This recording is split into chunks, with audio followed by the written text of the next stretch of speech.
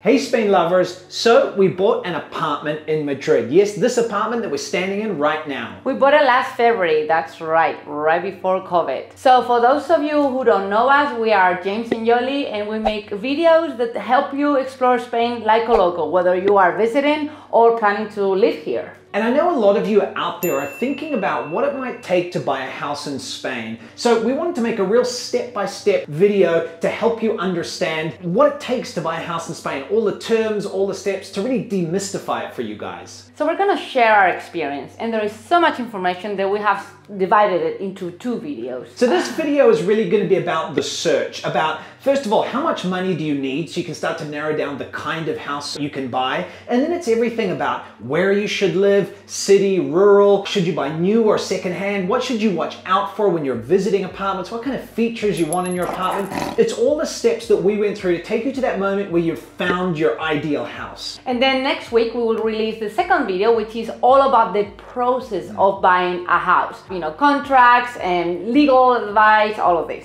And to help you get to grips with this whole process, we've created a Spanish home buyers checklist, which you can download. There's a link in the description below. And this checklist, it's not a replacement for the videos because we'll go into more detail here, but it will help kind of give you a structure and a written form of all the steps to consider and go through when you're buying a home. One thing I do want to mention is that we are going to share with you how much we paid for our apartment here in Madrid. I feel like that's kind of so often what people want to know because it helps give them context. So once we've gone through, at the end of this video, we will let you know, because by then you'll have some context about kind of what kind of apartment we bought, and so it'll all make sense for you. So first of all, can someone from overseas buy a house in Spain? We do get a lot of questions about this in our Instagram account. And yes, you definitely can buy a house in Spain even if you are from overseas and are overseas. There is just a few extra steps in the process that we will be talking about in this second video. So you're all good. Obviously, do you have the money? Now that's point two that we're gonna go over now. So number two, how much money do you need to buy a house in Spain? Which is really a question about how do mortgages work effectively. Obviously, if you have all the cash for the purchase price, just, you know, walk in with your briefcase and what, you know, do you accept cash, and go for it. So what about the mortgages? Now, generally what happens is if you are a resident in Spain, it's different from if you're a non-resident in Spain. So in our case, we are residents. And so banks will offer up to 80% of the purchase price in a mortgage. So you'll have to put a down payment of 20%. And that was what we did. We had to put down 20% in cash for the purchase price, and the bank covered 80%. Plus?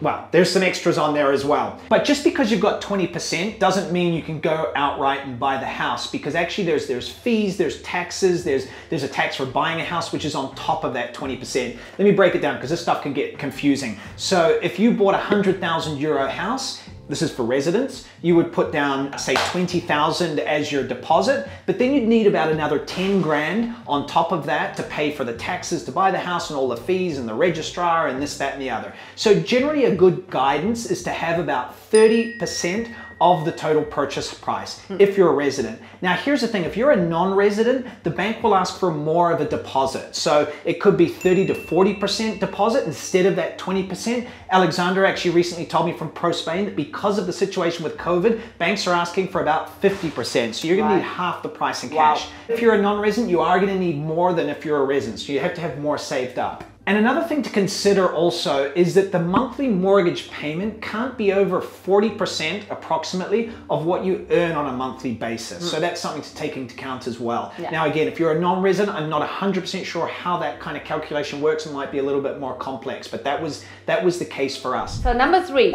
when is the best time to buy? Pretty much when you're ready, right? But a recent report says that property prices are going to go down from 6 to 9% in 2020 and 2021. Because of COVID, obviously. Because of COVID, of course, the crisis. And they will only start rising maybe by 2024. So really, when is the best time? Well, it depends on what you're feeling, whether you feel it's the right moment for you. But just keep in mind that house prices are going to drop because of COVID. And one actually little point that was in that report is a lot lot of that drop in house prices is going to be reflected in second-hand homes and homes in touristy areas particularly, because there's no tourists, there's a lot less demand there. So number 4, like where should you live in Spain? Well, I feel like that really comes back to the kind of experience that you're looking for. Are you looking to buy in a city, you know, a capital city like we did, or maybe Barcelona? Or are you looking for a sunny village somewhere in southern Spain? That's a question you really need to answer yourself doing a bunch of research. Obviously, our experience is more about buying an apartment in the city. So we can speak about that. So considering the kind of house we wanted, we couldn't really afford to buy in the historic center. So we had to move out a little bit. So for us, our reference was the ring road called M30. So just outside that, that's the areas where we were looking at. Also, we wanted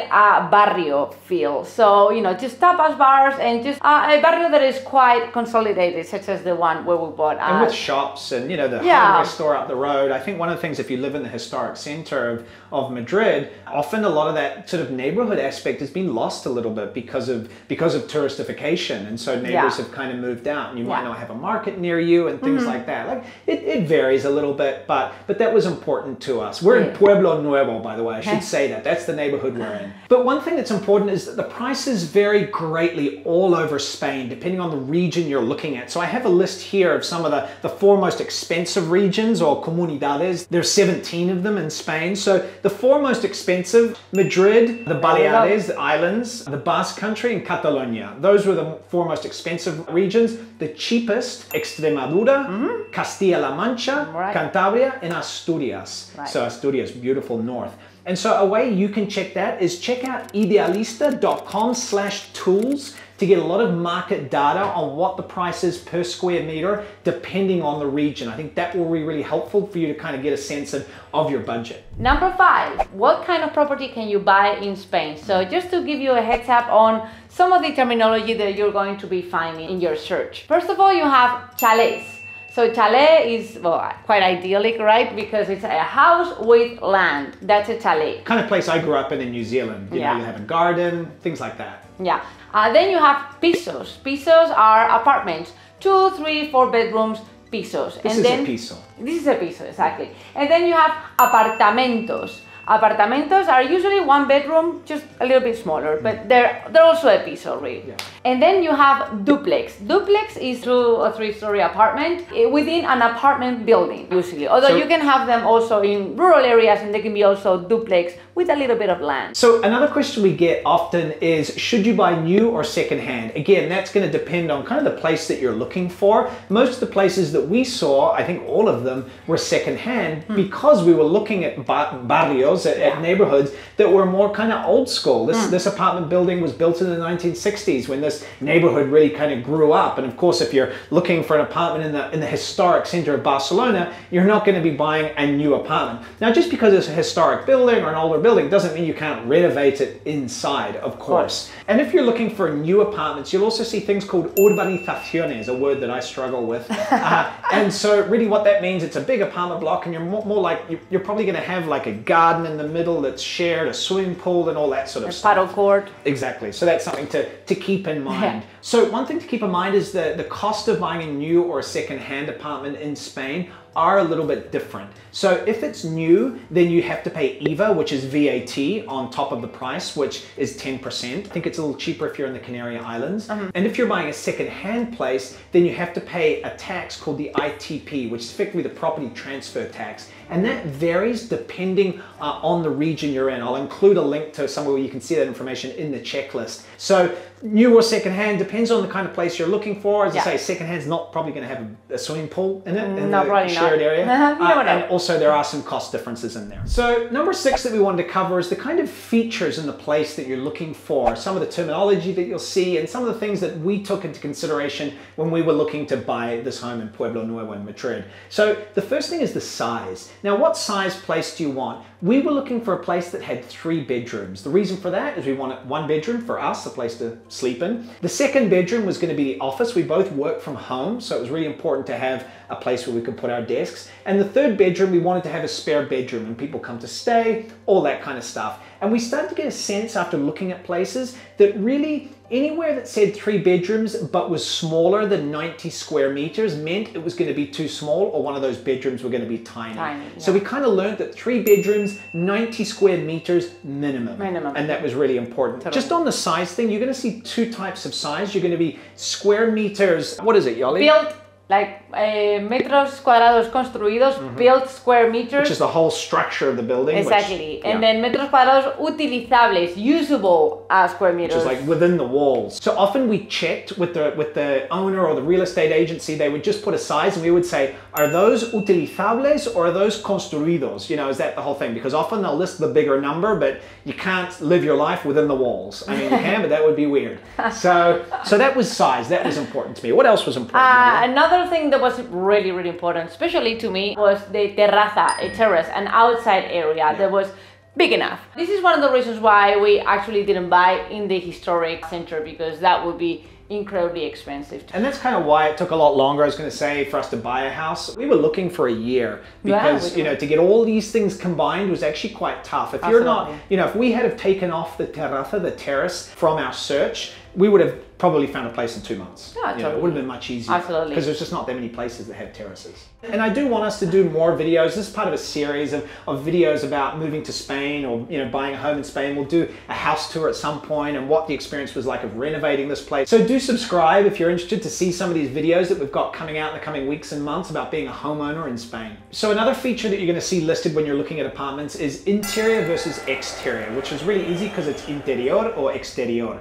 And interior means that if you take in a Spanish apartment block, often, you know, there's apartments that are facing out to the street and some that are facing inwards. And often those ones facing inwards are facing into a small internal kind of patio courtyard area, and often those places don't have a lot of natural light. It depends where they are. If you're on the 2nd floor of a 10-floor building facing into a small patio, a lot of light just can't get into that funnel in the middle. So it was important for us to be exterior. That means facing the street. One of the things that you will have though with exterior is potentially more street noise. So you're thinking like, are the bedrooms exterior? If it's an exterior piso, are the bedrooms exterior? Or are they more inside the house? And another thing to keep in mind is just because a place says it's interior doesn't mean that it's going to be dark. So you don't disregard those immediately. Effectively, this apartment is kind of both interior and exterior. So there's a little bit of guidance, but really when you're searching, don't get too rigid on I'm going to ignore everything that's interior. So another thing you want to decide is if you're buying an apartment, which floor you want. So depending on the kind of house you want, kind of apartment you want, you're going to be choosing one or another. So for us, for example, we wanted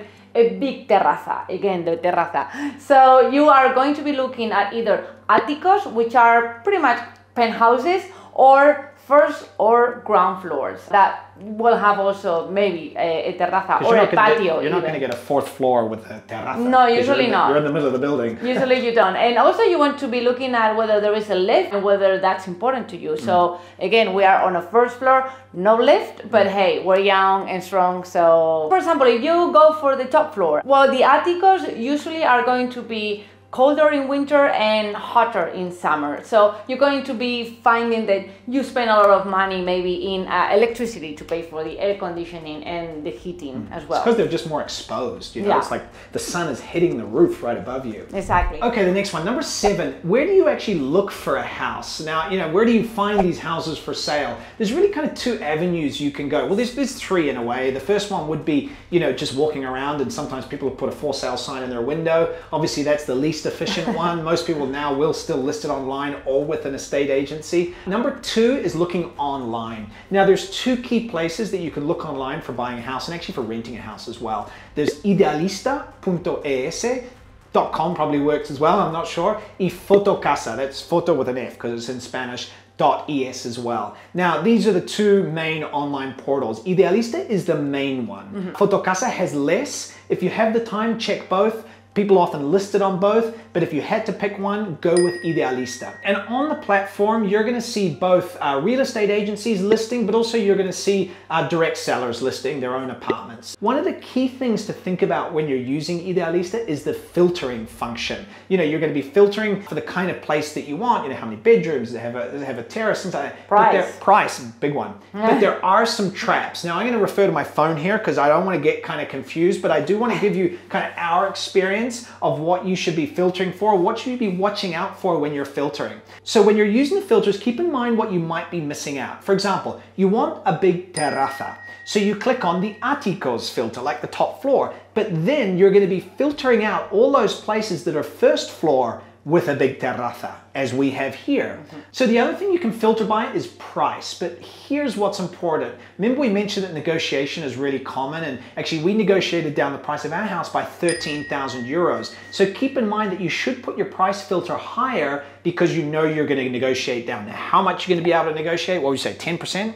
Yeah, maybe 10%. So we actually kept nudging ours up because we're going to be negotiating down, so the actual purchase price is going to be lower than what's listed on the site. So keep that in mind. Then of course there's real estate agents. The good thing about real estate agents is that usually there are several ones in the district, and they're going to be able to give you a pretty good idea of prices. They know the land, of course. You know, a good thing about them is that they can make things move faster. They can give you a really good idea of whether you're paying an excessive price or not. So that's good, and they can make sure that you have all the documents ready for when you're going to buy the house and make sure that it's in a good legal condition and all of these things. So we paid 9,000, we paid 3% plus VAT for the services of this real estate agent. And I guess the only thing that would kind of give me some comfort in the fact that we spent 9 grand on these people who did very little is that maybe the house was cheaper because of them. And so in our negotiation process, it went really quickly. She was, the real estate agent in the middle was back and forth constantly because she wants to get paid. She wants to get her commission.